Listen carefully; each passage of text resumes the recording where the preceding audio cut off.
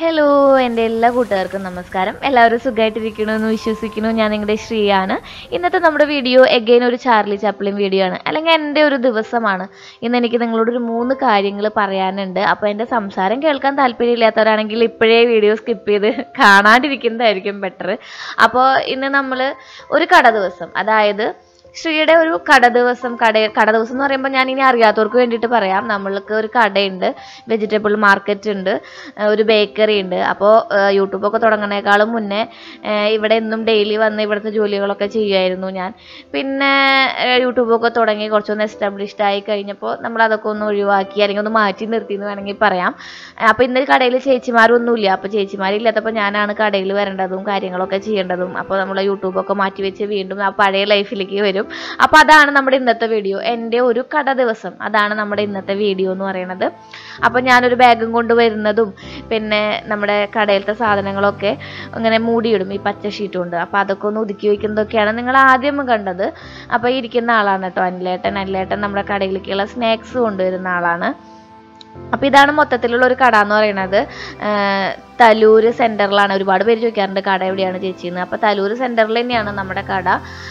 ഒല്ലൂർക്ക് പോണ ബൈപ്പാസിൽ നിന്ന് ഒല്ലൂർക്ക് പോണ റൂട്ടല്ലേ, അതിൽ തലൂർ എന്ന് പറഞ്ഞിട്ടൊരു സ്ഥലമുണ്ട്. അവിടെ അടുത്ത് തന്നെയാണ് കട. ദീപ്തി ഹൈസ്കൂളിൻ്റെ നേരെ മുമ്പിലാണ് കട. അപ്പോൾ ഇതാണ് നമ്മുടെ കടയോട് തൊട്ട് ചേർന്ന് താഴെയാണ് നമ്മുടെ നമ്മുടെ വെജിറ്റബിൾ മാർക്കറ്റ് എന്ന് പറയുന്നത് കേട്ടോ.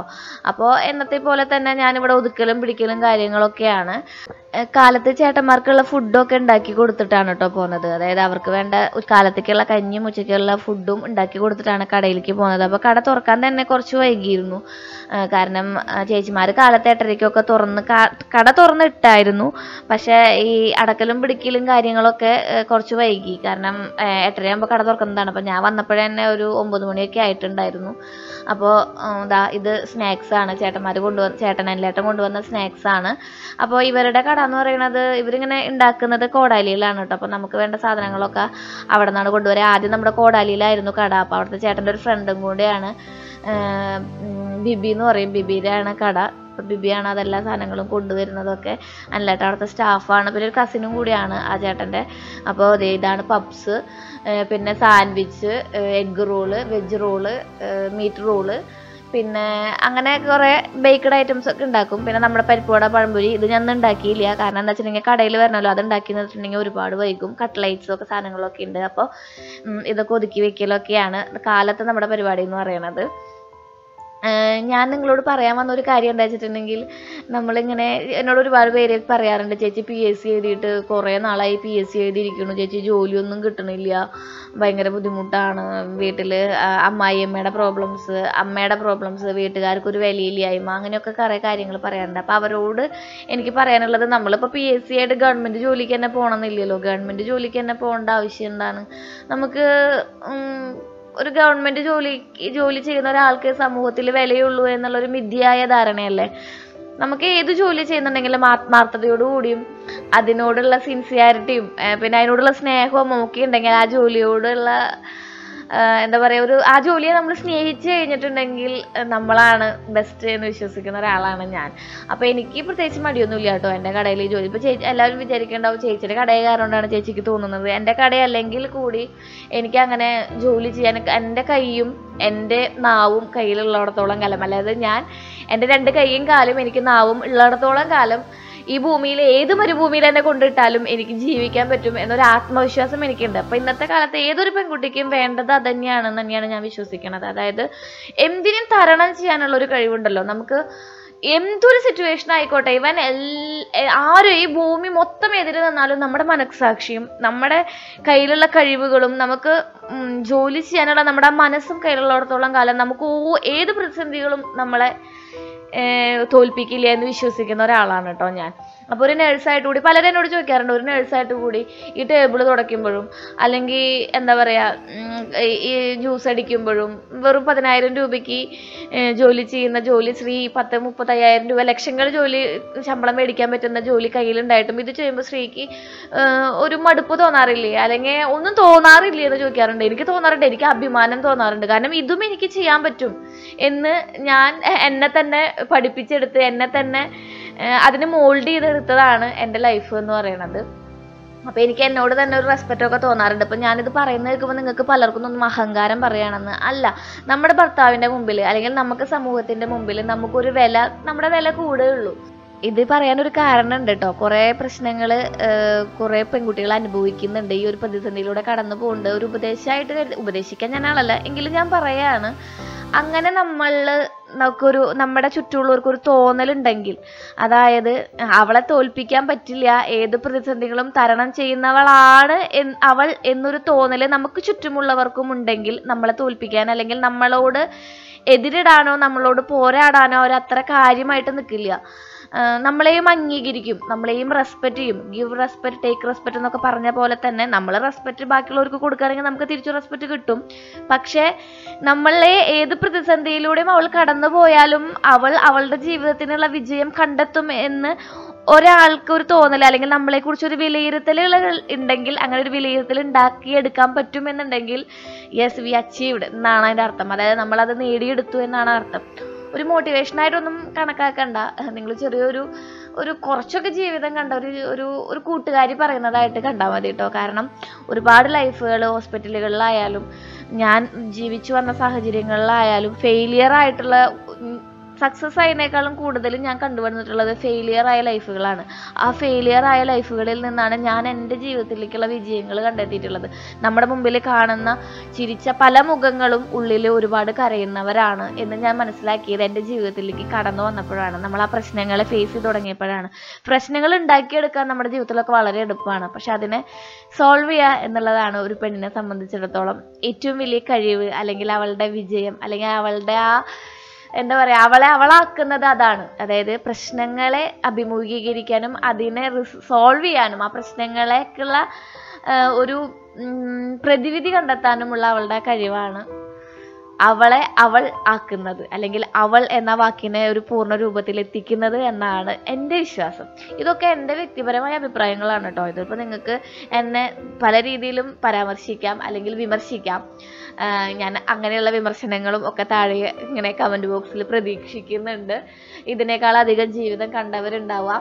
ഞാനിപ്പോൾ കടയിലത്തെ കാര്യങ്ങളൊന്നും പറഞ്ഞില്ലല്ലോ. അപ്പോൾ കടയിലത്തെ കാര്യങ്ങൾ പറയാം. ഇത് നമ്മുടെ റാക്കാണ്. അപ്പോൾ ഈ റാക്ക് കഴുകി വെക്കലാണ് ആദ്യത്തെ, അതായത് വൃത്തിയാക്കിയിടലാണ് ആദ്യത്തെ പരിപാടികൾ. അതിൻ്റെ ഉള്ളിൽ കസ്റ്റമേഴ്സ് വരും, അവർക്കുള്ള സാധനങ്ങൾ കൊടുക്കുകയും ചെയ്യും. പക്ഷേ ഇങ്ങനെ വൃത്തിയാക്കുന്നത് ഇങ്ങനെ നടന്നുകൊണ്ടേയിരിക്കും.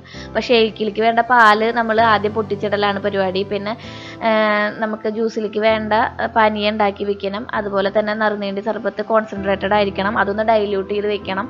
പിന്നെ നമ്മുടെ കൗണ്ടർ വൃത്തിയാക്കി ഇടണം. അപ്പോൾ കസ്റ്റമേഴ്സ് വരുമ്പോൾ നമ്മളിങ്ങനെ മുകളിലേക്ക് കയറി ഇറങ്ങല്ലേ. ഇതിലാകെ കൂടി നമ്മുടെ കട എന്ന് പറയുന്നത് പണിയുടെ ഒരു അക്ഷയപാത്രമാണ്. പണിക്ക് മാത്രമാണ് ഇത് അക്ഷയപാത്രം. കാശ് വരുന്നതിൽ വലിയൊരു അക്ഷയപാത്രം അല്ലെങ്കിലും പണി ഇങ്ങനെ ചെയ്തുകൊണ്ടേയിരിക്കാൻ പറ്റുന്ന ഒരു കാര്യമാണ് നമ്മുടെ കട എന്ന് പറയുന്നത്. ഒരുപാട് പണികളുണ്ടാവും. എക്സ്പയറി ഡേറ്റ് കഴിഞ്ഞ സാധനങ്ങൾ മാറ്റിവെക്കലും ഒതുക്കി വെക്കലും പിന്നെ കസ്റ്റമേഴ്സ് വരുമ്പോൾ അവരോട് സംസാരിക്കലും കാര്യങ്ങളും ഒക്കെ ആയിട്ട് ഒരുപാട് പണികളുണ്ടാവും. അവർ കഴിച്ച ഭക്ഷണപാത്രങ്ങൾ കഴുകി വയ്ക്കണം, പിന്നെ അവരുടെ ടേബിൾ തുടച്ചിടണം. അങ്ങനെ പണി ഇങ്ങനെ ഒരുപാടുണ്ടാവും. അതിൻ്റെ ഇടയിൽ കൂടെ നമ്മളിങ്ങനെ സംസാരിച്ചുകൊണ്ടേയിരിക്കണം അവരോട്.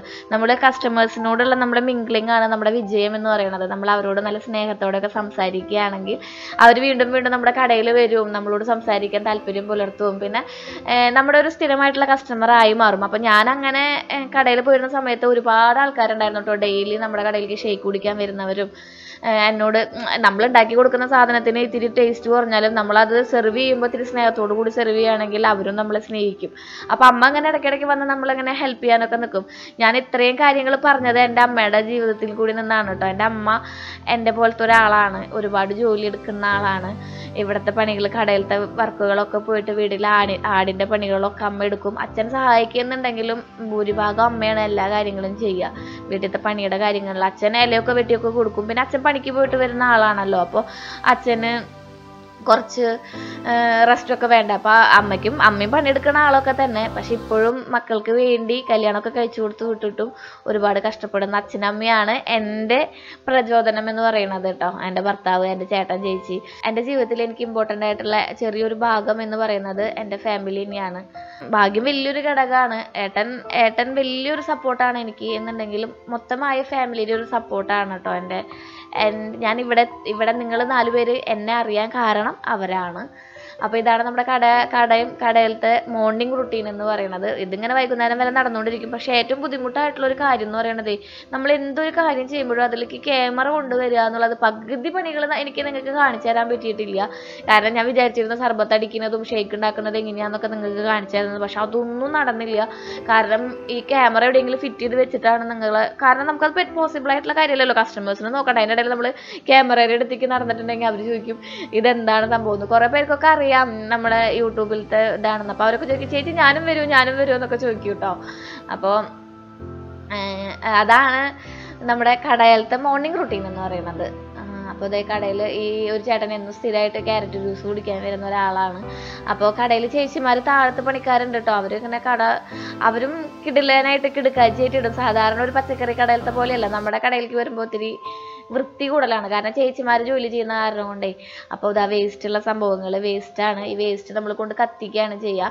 ഇത് കടലാസിൻ്റെ സാധനങ്ങൾ കൊണ്ട് കത്തിക്കും. പ്ലാസ്റ്റിക് എടുക്കാനായിട്ട് വേറെ ആൾക്കാർ വരും പഞ്ചായത്തിൽ നിന്ന്. പിന്നെ കുറച്ച് വേസ്റ്റ് ഉണ്ടല്ലോ വേറെ മറ്റേ നമ്മുടെ ജ്യൂസൊക്കെ അടിച്ച വേസ്റ്റൊക്കെ തെങ്ങിൻ്റെ ഇടയ്ക്ക് തെങ്ങിൻ്റെ ഇടയ്ക്കിട്ട് മൂടാനായിട്ട് അതെടുക്കാൻ വേണ്ടിയിട്ടുള്ള ചേട്ടന്മാർ വേറെ വരും കേട്ടോ. അപ്പോൾ ഇത് വളരെ ഇമ്പോർട്ടൻ്റ് ആയിട്ടുള്ള ഒരു കാര്യമാണ് കേട്ടോ. നമ്മുടെ കട എപ്പോഴും നമ്മൾ ക്ലീൻ ആയിട്ട് വെക്കണം. അപ്പോൾ നമ്മുടെ കടയിൽ ജോലി ചെയ്യുന്ന, ഇപ്പോൾ ഏതൊരു സ്ഥാപനത്തിൽ നമ്മൾ ജോലി ചെയ്യുകയാണെങ്കിലും ആ ജോലി ചെയ്യുന്ന വ്യക്തിയുടെ അല്ലെങ്കിൽ ആ ഒരു മുതലാളിയേക്കാളും കൂടുതൽ ജോലി ചെയ്യുന്ന വ്യക്തിയുടെ നീറ്റ്നെസ്സിലാണ് നമ്മുടെ കടയിലത്തെ കാര്യങ്ങൾ ഡിപ്പെൻഡ് ചെയ്തിരിക്കുന്നത് കേട്ടോ. നമ്മൾ ആത്മാർത്ഥമായിട്ട് ജോലി ചെയ്യുകയാണെങ്കിൽ ഞങ്ങൾ ആ കാര്യത്തിൽ വളരെ എന്താ പറയുക ലക്കിയാണെന്ന് പറയാം. എനിക്ക് എൻ്റെ ചേട്ടന്മാരെ പോലെ തന്നെയാണ് കടയിലത്തെ ചേട്ടന്മാരെന്ന് പറയുന്നതും. കടയിലത്തെ ബേക്കറിയിലത്തെ ചേച്ചിമാരായാലും ഭയങ്കര ഒരു സപ്പോർട്ടീവാണ്. ഭയങ്കര ഒരു നമ്മുടെ സ്വന്തമാണ് അവർ. അവരുടെ കടയാണെന്നുള്ള രീതിയിലാണ് അവർ കട ട്രീറ്റ് ചെയ്യുക. അപ്പോൾ ജോലിയാണ് ചെയ്യുന്നതെന്നൊന്നും ഞാൻ പറയണില്ലല്ലോ. നിങ്ങൾക്ക് അത് കാണുമ്പോൾ മനസ്സിലാവും. എനിക്ക് കുറച്ച് കാര്യങ്ങൾ പറയാനുണ്ടായിരുന്നു. കാരണം മെയിലുകൾ ഒരുപാട് വരുന്നുണ്ട്. ചേച്ചി അങ്ങനെയാണ് പ്രശ്നങ്ങൾ എഴുതിയിട്ടുള്ള മെയിലുകളാണ് വരുന്നത്. അപ്പം നമ്മുടെ എല്ലാവരുടെ ജീവിതത്തിലും നമ്മൾ ഒരുപാട് സ്ട്രഗിൾ ചെയ്തിട്ടാണ് മുന്നോട്ട് പോകുന്നത്. അപ്പോൾ നിങ്ങൾ ക്യാമറയുടെ മുമ്പിൽ കാണുന്ന എനിക്കും എൻ്റെ ജീവിതത്തിൽ ഒരുപാട് സ്ട്രഗിളിങ്സ് ഉണ്ട്. പക്ഷെ അത് സ്ട്രഗിൾ എന്ന് പറയുന്നത് ജീവിതമാണ്. സ്ട്രഗിൾ ഉണ്ടാവും. നമ്മളത് മുന്നോട്ട് പോവുക എന്നുള്ളത് തന്നെയാണ്. നമ്മളതിനെ ഫേസ് ചെയ്യുക എന്നുള്ളത് തന്നെയാണ് കാര്യം. അല്ലാതെ പ്രശ്നങ്ങളെ ഫേസ് ചെയ്യാതെ നമുക്കതിനെ എന്തായാലും സോൾവ് ചെയ്യാൻ പറ്റില്ല. അപ്പോൾ എല്ലാവരോടും ആ മെയിനുള്ള ഒരു ആൻസറും കൂടിയാണ് ഇന്നത്തെ ഈ വീഡിയോ എന്ന് പറയുന്നത്. അപ്പോൾ ശ്രീകുട്ടൻ വന്നു. ശ്രീകുട്ടന് ഉച്ചവരെ ക്ലാസ് ഉള്ളൂ. അപ്പോൾ ആള് നമ്മുടെ സ്കൂളിൽ ചെന്നപ്പോൾ കിട്ടിയ റബ്ബറൊക്കെ കാണിച്ചു തരാണ്, റൈസറൊക്കെ കാണിച്ചു തരാണ് കേട്ടോ. അവൻ കടയിൽ ഒരു റൂമുണ്ട് താഴെ. ആ റൂമിൽ ഇരുന്നോളും. അതിലൊരു ടി വി ഉണ്ട്. ടി വി കണ്ടിരിക്കും. പിന്നെ ചേട്ടന്മാരുടെ കൂടെ കുറേ നേരം കളിക്കും, സംസാരിക്കും. മൊബൈലിൽ കുറച്ച് നേരം കാർട്ടൂൺസൊക്കെ കണ്ടിരിക്കും. അപ്പോൾ രാജുവേട്ടൻ ഒരു അമ്മ ഉണ്ടായിരുന്നെങ്കിൽ അവിടെ കൊണ്ടാക്കായിരുന്നു. അപ്പോൾ എനിക്ക് അങ്ങനെ ഒരു നിവൃത്തിയില്ലല്ലോ. അപ്പം നമ്മുടെ അമ്മയായാലും കടയിൽ തന്നെയാണ് വർക്ക് ചെയ്യുന്നത്. അപ്പം അമ്മ നോക്കിക്കോളൂ അവനെ. അപ്പോൾ ആളിങ്ങനെ കടയിൽ വരും, കുറച്ച് ചോക്ലേറ്റ്സ് ഒക്കെ കഴിക്കും. അപ്പം സത്യം പറഞ്ഞാൽ അവൻ അതിൻ്റെ ഉള്ളിൽ നിൽക്കുന്നത് ഒരു ഹെൽത്തി ആയിട്ടുള്ള ഒരു പ്രോസസ്സ് അല്ല. അവൻ ആവശ്യമില്ലാത്ത സാധനങ്ങളൊക്കെ തിന്നും. പിന്നെ എന്നെ ഇത്തിരി പേടിയാണ്. ഞാൻ ചെയ്യരുതെന്ന് പറഞ്ഞിട്ടുണ്ടെങ്കിൽ ആളത് ചെയ്യില്ല. അപ്പോൾ അത് കാരണം കൊണ്ട് നമുക്ക് കൺട്രോൾ ചെയ്ത് നിർത്താൻ പറ്റും ആളെ. അപ്പോൾ കടയിലേക്ക് കുറേ ഞാൻ പറയാറില്ലേ സബ്സ്ക്രൈബേഴ്സൊക്കെ വരാറുണ്ടെന്ന്. അപ്പോൾ എൻ്റെ കസിനും പിന്നെ ഒരു ചേട്ടനും വന്നിട്ടുണ്ടായിരുന്നു കേട്ടോ. അവിടെ നിൽക്കുന്നത് ചേച്ചിയും ചേട്ടനാണ്. അപ്പോൾ ചേട്ടനോട് സംസാരിച്ചുകൊണ്ടിരിക്കുമ്പോഴാണ് ചാലക്കുടിയിൽ നിന്ന് സിന്ധു ചേച്ചി വന്നത്. സിന്ധു ചേച്ചി എന്നെ ഒരുപാട് ഇഷ്ടമുള്ള, ഞാൻ ഫാൻ എന്ന് പറയണില്ല കേട്ടോ. ഫാൻ എന്നൊക്കെ പറയണത് വലിയ ആൾക്കാരല്ലേ ഫാനാണ് അങ്ങനെയാണെന്ന് പറയാം. അങ്ങനെയൊന്നല്ല. എന്നെ ഒരുപാട് ഇഷ്ടമുള്ള നമ്മുടെ ഫാമിലിയിലത്തെ ഒരു മെമ്പറാണ് സിന്ധു ചേച്ചി. സത്യം പറഞ്ഞാൽ സിന്ധു ചേച്ചി വന്നപ്പോൾ ഉച്ചയായിട്ടുണ്ടായിരുന്നു. സിന്ധു ചേച്ചി എനിക്ക് 2 കാഷ്യൂ ബോൾ കൊണ്ടുവന്നു തന്നു. അത് നിന്ന് എൻ്റെ വയറ് നിറഞ്ഞു. പിന്നെ ഞാൻ അന്നത്തെ ദിവസം ഒന്നും കഴിച്ചില്ല കേട്ടോ. ഭക്ഷണം കഴിക്കൽ പൊതുവെ കുറവാണെന്നുള്ള കാര്യം നിങ്ങൾക്ക് അറിയാമല്ലോ. അപ്പോൾ സിന്ധു ചേച്ചിയായിട്ട് ഒത്തിരി നേരം സംസാരിച്ചിരുന്നു. സിന്ധു ചേച്ചി ഒരുപാട് താങ്ക്സ് ഉണ്ട് വന്നേലും കണ്ടേലും ഒക്കെ. അപ്പോൾ എൻ്റെ ഒരു വലിയൊരു എന്താ പറയുക കെട്ടിപ്പിടിച്ചൊരു ഉമ്മ സിന്ധു ചേച്ചിക്ക്. ഞാൻ ഉമ്മയ്ക്ക് കൊടുത്തിട്ടാണ് വിട്ടത് കേട്ടോളെ. അപ്പോൾ വീണ്ടും നമ്മൾ നമ്മുടെ പരിപാടിയിലേക്ക് ഇറങ്ങുകയാണ്. എന്താ പറയുക ക്ലീനിങ്ങും കാര്യങ്ങളൊക്കെ ആയിട്ട് പോവാണ്. എനിക്ക് തോന്നുന്നു ബേക്കറി എന്ന് പറയുമ്പോൾ ഏറ്റവും അധികം അത്യാവശ്യമായിട്ട് വേണ്ട ഒരു സംഭവം എന്ന് പറയുന്നത് നല്ല ക്ലീൻ ആയിട്ട് കിടക്കുക എന്നുള്ളതാണ്. നമ്മുടെ ബേക്കറി എന്ന് പറയുന്നത് ഒരു ഓപ്പൺ സ്പേസിലാണ്. അപ്പോൾ നിങ്ങൾക്ക് ഞാൻ ജ്യൂസ് അടിക്കുന്നതും സാധനങ്ങൾ ഉണ്ടാക്കുന്നതും ഒക്കെ കാണാം. അപ്പോൾ സിന്ധു പറഞ്ഞ പോലെ ഒരു സെലിബ്രിറ്റിയുടെ കയ്യിൽ നിന്ന് ജ്യൂസ് മേടിച്ച് കുടിച്ചു എന്നുള്ള സംതൃപ്തിയോടെ മടങ്ങി എന്ന് പറയുന്ന പോലെ ഞാൻ ജ്യൂസ് ഉണ്ടാക്കി കൊടുക്കുമ്പോൾ എല്ലാവരും പറയും സെലിബ്രിറ്റിയുടെ കയ്യിൽ നിന്നാണെന്ന്. സെലിബ്രിറ്റി ഒന്നും അല്ല കേട്ടോ. ഞാൻ നിങ്ങളുടെ ഒരാളാണ്. നിങ്ങളുടെ കൂടെ നിങ്ങളുടെ ഇടയിലത്തെ ഒരു കൊച്ചു സഹോദരിയായിട്ട് മാത്രം എന്നെ കണ്ടാൽ മതി. അല്ലെങ്കിൽ നിങ്ങളുടെ ഒരു ചേച്ചിയായിട്ടോ അനിയത്തിയായിട്ടോ മകളായിട്ടോ മാത്രം കണ്ടാൽ മതി. നിങ്ങളുടെ സ്നേഹമാണ് എനിക്ക് തരാൻ പറ്റുന്ന ഏറ്റവും വലിയ ഒരു സമ്മാനം എന്ന് പറയുന്നത്. ഒരുപാട് പേര് ഒരുപാട് ഗിഫ്റ്റൊക്കെ കൊണ്ടുവരാറുണ്ട് കേട്ടോ. അപ്പോൾ ഈ കട കണ്ടോ, നമ്മുടെ കട അങ്ങനെ ഒതുക്കി വെച്ചിരിക്കുകയാണ്.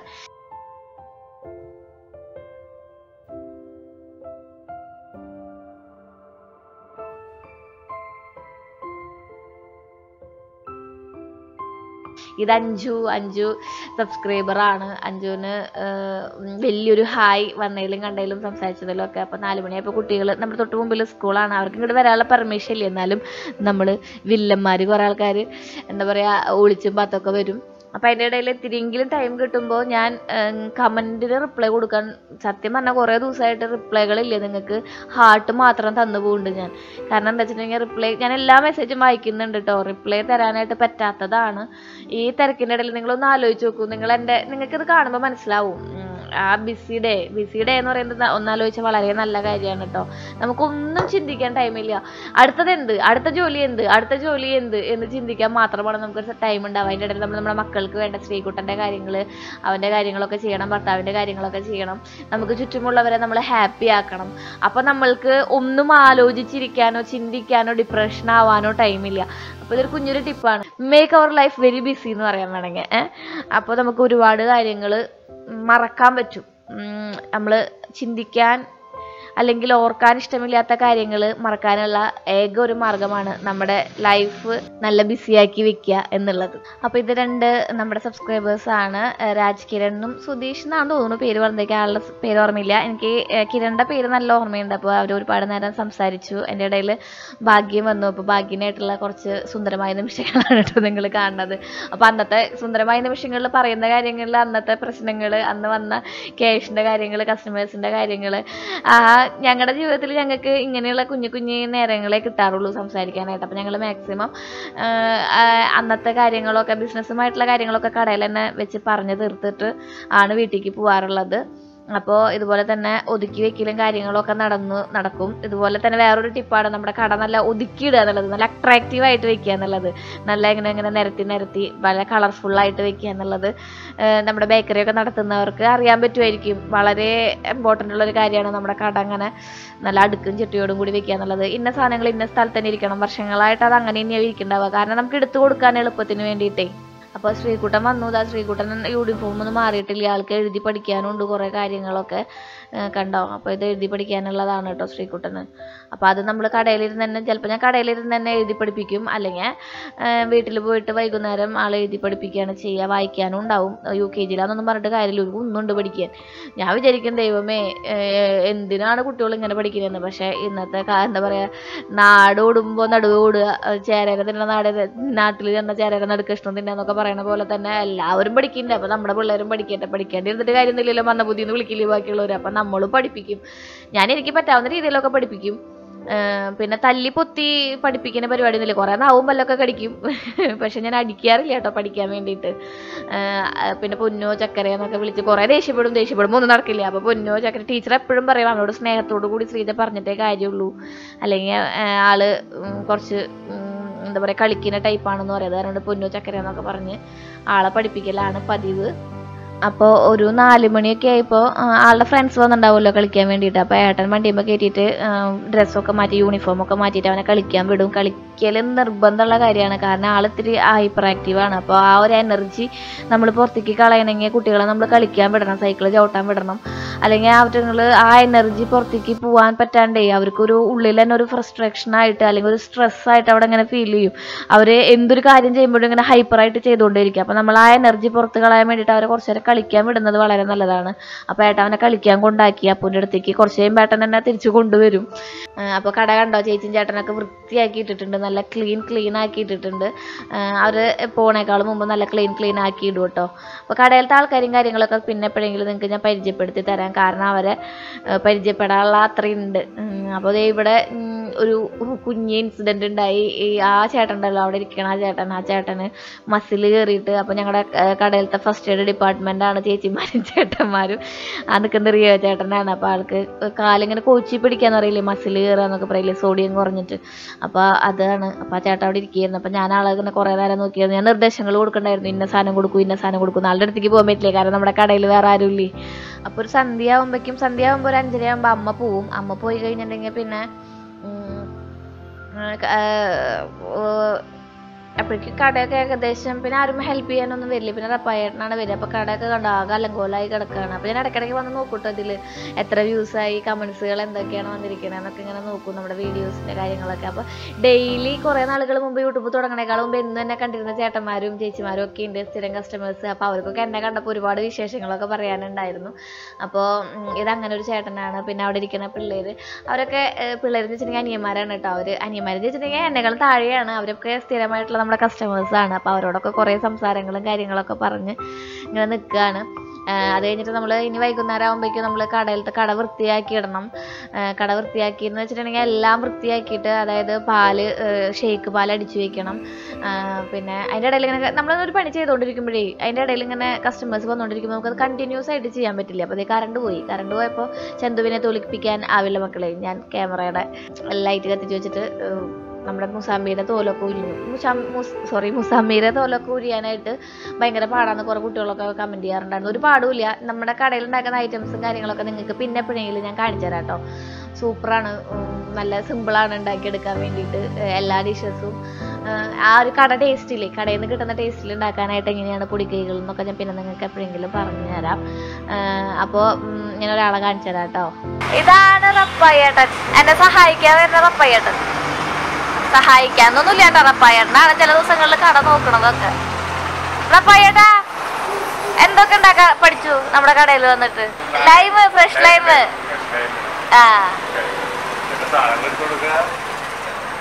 ഒരു കടയിട്ട് അത്യാവശ്യം നോക്കിയിരിക്കാം. റിട്ടയർ ആൾക്ക് മറ്റേ ഇതിലാണ് പണി കേട്ടോ, നമ്മുടെ യൂണിയനിലാണ് പണി. അപ്പൊ യൂണിയനിൽ നിന്ന് വിരമിക്കുമ്പോ ആള് കടയിട്ടിട്ട് കട നോക്കും നടത്തുമ്പോ പറയുന്നത് അങ്ങനെ ജീവിക്കുന്നു. അയ്യോ കറണ്ട് പോയി. കടയിലത്തെ ചേട്ടന്മാരൊക്കെ ആയിട്ട് ഭയങ്കര കമ്പനിയാണ് കേട്ടോ. ഞാൻ കമ്പനി വെച്ചിട്ടുണ്ടെങ്കിൽ അവർക്ക് അങ്ങനെ എന്താ പറയുക, ഒരു ഓണർന്നുള്ളൊരു റെസ്പെക്റ്റ് ഒന്നും ഇല്ല എൻ്റെ അടുത്ത്. ഏട്ടനെ പിന്നെയും പേടിയെന്ന് തോന്നുന്നു. പക്ഷെ എന്നോട് അവർ എന്താ പറയുക, ചേച്ചി എന്ന് വിളിച്ചിങ്ങനെ ഇതാക്കും. അപ്പോൾ അതെ എനിക്ക് ചേട്ടന്മാരില്ലാത്ത കാരണം കൊണ്ടാന്ന് തോന്നുന്നു, അനിയന്മാരൊന്നും ഇല്ലാത്ത കാരണം കൊണ്ടാന്ന് തോന്നുന്നു. എനിക്ക് അവരൊക്കെ എൻ്റെ സ്വന്തമാണ്, എൻ്റെ എല്ലാമാണ്. ജെയിംസ് ഏട്ടൻ, ഷാജു ഏട്ടൻ എന്ന് പറഞ്ഞിട്ട് 2 സ്റ്റാഫുകളുണ്ടായിരുന്നു. അപ്പോൾ രണ്ടാളിപ്പം ഇല്ല. അവർ ചില പേഴ്സണൽ പ്രോബ്ലംസ് കൊണ്ട് അവർ ഇപ്പം നമ്മുടെ കടയിലില്ല. പക്ഷേ ഞാനിങ്ങനെ വോയിസ് ഓവർ കൊടുക്കുമ്പോഴേ ഞാനിങ്ങനെ നമ്മുടെ കടയിലത്തെ ചേട്ടന്മാരെ കുറിച്ച് പറയുമ്പോൾ ഞാൻ അവരും ഓർക്കാറുണ്ട്. അപ്പോൾ അന്ന് കടയിലത്തെ ചേച്ചിക്ക് പനിയായ കാരണം കൊണ്ടാണ് വരാണ്ടിരുന്നത്. അപ്പോൾ ഞാൻ ഫോൺ വിളിച്ച് ചോദിക്കുകയാണ്, ചേച്ചി പനി എന്തായി, നാളെ വരുമോ എന്ന്, അല്ലെങ്കിൽ നമുക്ക് വീണ്ടും പണി കിട്ടും. ലീവ് ഒന്നും എടുക്കാണ്ട് കടയിലേക്ക് വരുന്ന നല്ല സൂപ്പർ ചേച്ചിയാണ്. അപ്പോൾ ജയൻ ചേച്ചിക്കും ഞങ്ങളുടെ വലിയൊരു ഹായ്. ജയൻ ചേച്ചി നാളെ വരാം എന്ന് പറഞ്ഞിട്ടാണ് കേട്ടോ ഫോൺ വെച്ചത്. പനിയാകുമ്പോൾ നമുക്ക് നിർബന്ധിക്കാൻ പറ്റില്ലല്ലോ, വായോ എന്ന് പറഞ്ഞിട്ട്. അപ്പോൾ വന്നില്ലെങ്കിൽ ഞാൻ വീണ്ടും കടയ്ക്ക് വരേണ്ടി വരും, അത്രയേ ഉള്ളൂ. അല്ലാണ്ട് ഇപ്പോൾ പ്രത്യേകിച്ച് വേറെ പരിപാടിയൊന്നും ഇല്ല. പക്ഷേ ഞാൻ പിറ്റേ ദിവസം പോയിരുന്നു കേട്ടോ ചേച്ചിനെ സഹായിക്കാൻ. പക്ഷേ അങ്ങനെ മഴയായ കാരണം കൊണ്ടേ വലിയ തിരക്കൊന്നും ഉണ്ടായിരുന്നില്ല. അപ്പോൾ ഭാഗ്യം എൻ്റെ ഇടയിൽ വന്നൊന്ന് എത്തിച്ച് നോക്കിപ്പോയി.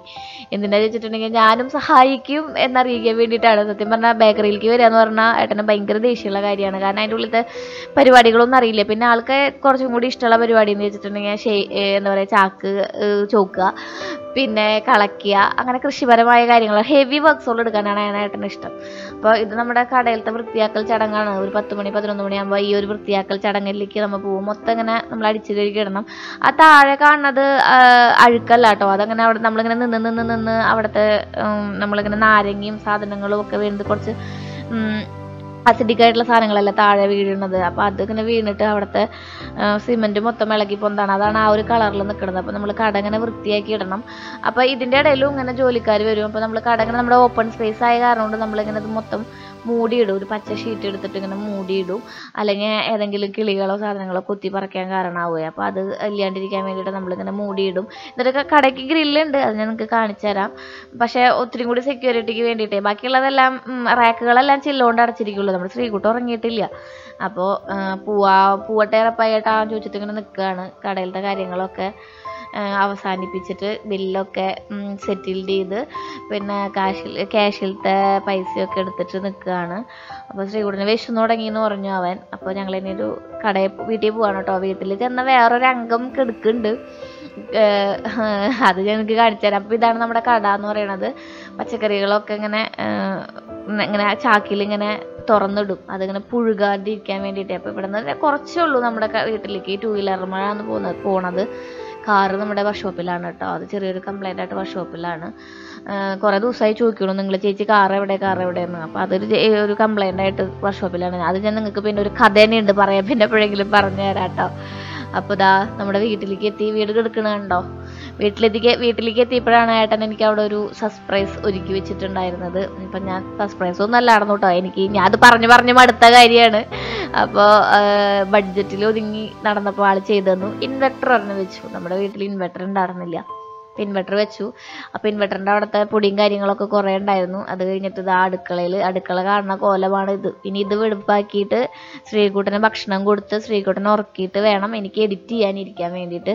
അതായത് എഡിറ്റ് ചെയ്ത വീഡിയോ നിങ്ങൾ കണ്ടിട്ടുണ്ടാവും, നമ്മുടെ മത്തി വിപ്ലവം കണ്ടിട്ടുണ്ടാവും. അതിന് നല്ല റെസ്പോൺസാണ് കിട്ടിയത്. ഒരുപാട് താങ്ക്സ് ഉണ്ട്. അപ്പോൾ ഇതാണ് നമ്മുടെ വർക്കിംഗ് ഏരിയ എന്ന് പറയുന്നത്. കണ്ടോ, ഇനി നമ്മൾ അവിടെ പോയിരുന്ന് എഡിറ്റ് ചെയ്യും. ശ്രീകുട്ടൻ ഉറങ്ങി. ഏട്ടൻ നാളത്തേക്ക് വേണ്ട പച്ചക്കറികളുടെ സാധനങ്ങൾ 4 ചാക്ക് ബീൻസ്, 10 ചാക്ക് സബോള, 20 ചാക്ക് ഉരുളൻകിഴങ്ങ്, ആ കണക്ക് എഴുതുന്ന തിരക്കിലാണ്. അപ്പോൾ ഇതാണ് നമ്മുടെ വീഡിയോ എന്ന് പറയുന്നത്. പിന്നെ നിങ്ങൾ ആർക്കെങ്കിലും ഇവിടെ അടുത്ത പ്രദേശത്ത് ആരെങ്കിലും ജോലിക്ക് ബുദ്ധിമുട്ടുള്ളവരുണ്ടെങ്കിൽ കടയിൽ വന്ന് ചോദിച്ചാൽ ചിലപ്പോൾ ബേക്കറിയിലേക്ക് ആവശ്യമുണ്ടെങ്കിൽ നിങ്ങൾക്ക് അവിടെ ജോലിക്ക് കയറാം. ഇതൊക്കെയാണ് അവിടുത്തെ ഡെയിലി റുട്ടീൻ എന്ന് പറയുന്നത്. പിന്നെ ഞാൻ എപ്പോഴും പറയുന്ന പോലെ തന്നെ എന്താ പറയുക, നമ്മുടേതായ കാലിൽ നിൽക്കാൻ നമുക്ക് കഴിവുണ്ടെങ്കിൽ വായിലത്തെ നാവും കൈയും കാലും നല്ല രീതിയിൽ വർക്ക് ചെയ്യാൻ കഴിവുണ്ടെങ്കിൽ നമുക്ക് എവിടെ വേണമെങ്കിലും പിടിച്ചു നിൽക്കാൻ പറ്റും. എന്താ പറയുക, മരുഭൂമിയിൽ കൊണ്ടിട്ടാലും നാവും കൈയും കാലും ഉള്ളിടത്തോളം കാലം നമുക്ക് പൊരുതാൻ പറ്റും. അപ്പോൾ എന്താ പറയുക, നമുക്ക് റെസ്പെക്റ്റ് ഉണ്ടാവും മറ്റുള്ളവരുടെ മുമ്പിൽ. അതെ, അവൾ ഏതൊരു പ്രതിസന്ധിയിലും പിടിച്ചു നിൽക്കും എന്നുള്ളൊരു തോന്നൽ അവർക്ക് ഉണ്ടാകുമ്പോൾ അവർ നമ്മളെ റെസ്പെക്റ്റ് ചെയ്യാൻ തുടങ്ങും. അപ്പോൾ ഇത്രയൊക്കെ തന്നെയുള്ള പറയാനുള്ളൂ. നമുക്ക് പിന്നെ അടുത്ത വീഡിയോയിൽ കാണാം. അതുവരെ എല്ലാവരും ഹാപ്പി ആയിട്ടിരിക്കുക. Be happy with Shri.